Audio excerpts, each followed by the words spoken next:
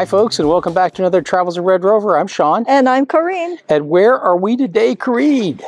Today we are in Girdwood, Alaska at the airport. And where are we going? We're going up on the glacier in this wonderful helicopter, and we have a fun activity planned this afternoon. Yep, but we're not going to say anything quite yet. We'll show you in a couple minutes. Stay tuned.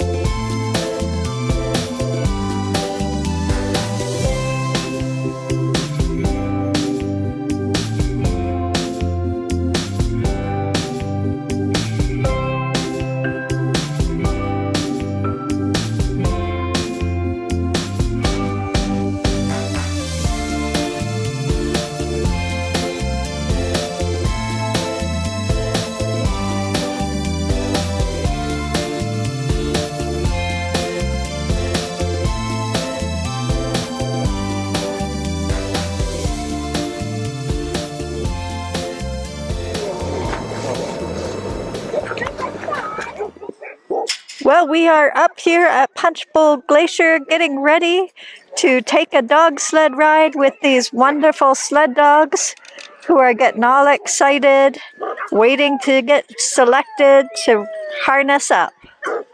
So right now I'm standing on the very tail of the sled, and this has one important job. And the important job back here is step on the brakes when they tell you to step on the brakes. Otherwise, it's just riding along.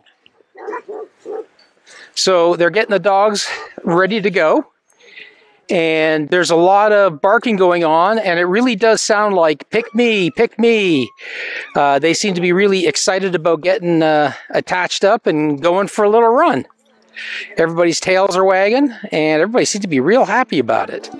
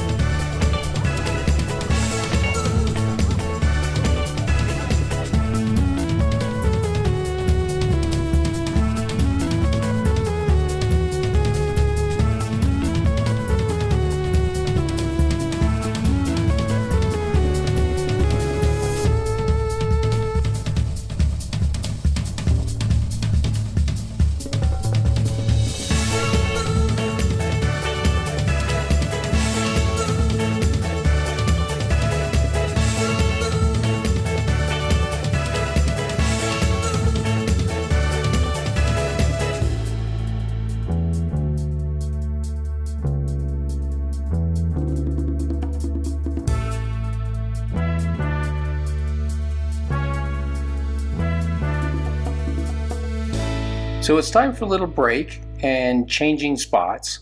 Corinne went and stood on the back skis, and she's responsible for braking downhill here. And I'm sitting in the seat, and it's my turn to photograph the dogs as we go down the hill.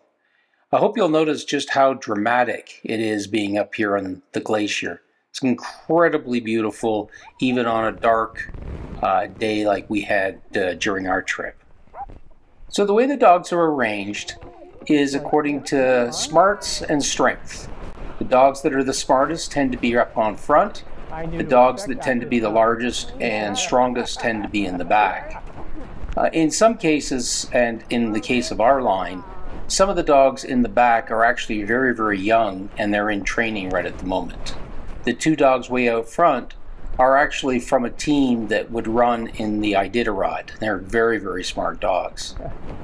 On this trip, we were experiencing some extra fun because the two lead dogs were being very mischievous and giving our musher a little bit of a hard time.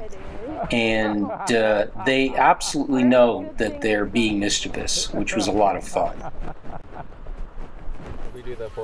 And just like that, we're all back where we started from.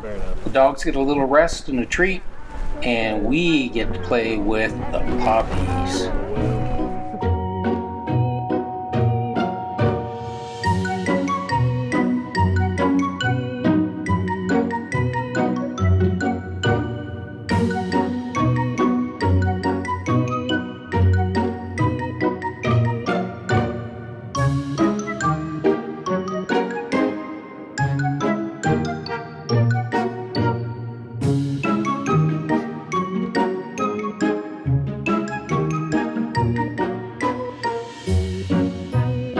Corinne wanted to take this little gal home with her. She was absolutely beautiful, totally calm in Corinne's arms.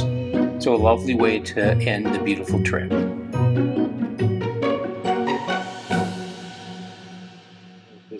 Well, Corinne, did you enjoy your mushing?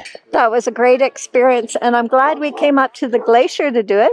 You can also do it on a cart down in Seward, but we chose to come up to the glacier here called Punchbowl Glacier. And we highly recommend coming up and doing it in the snow with the dogs. It's just so much more fun to actually have the experience of being mushing in the snow. So we sure hope you enjoyed the video, and if you did, please give us a thumbs up. And if you'd like to see more of our videos, please hit that subscribe button down below. And as always, you can know when we release videos by hitting that bell button. And if you have any comments or questions or want to know more about how to experience dog sled rides, just let us know in the comment section down below. And we'll also put the information for this particular one in the section down below. And until next time, bye for now. Bye for now.